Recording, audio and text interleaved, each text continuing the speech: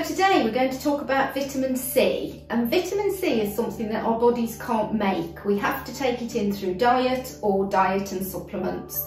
And vitamin D does lots of things for us. It helps to keep our bones healthy, it helps in the formation and production of collagen, which is a major part of the hair structure.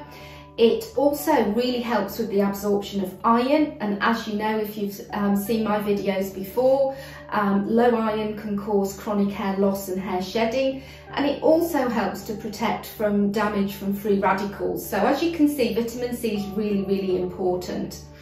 It's found in sort of sunshine fruits, as we all know, oranges, lemons, those sorts of things, blackcurrant, strawberries, kale, sprouts, all those things contain vitamin C. So the reason I've included vitamin C in my Tricoextra is that it's essential for our hair. Again, with a lack of it, your hair can become dry and brittle. So vitamin C does lots of things. So let's pop some vitamin C into our Tricoextra formulation.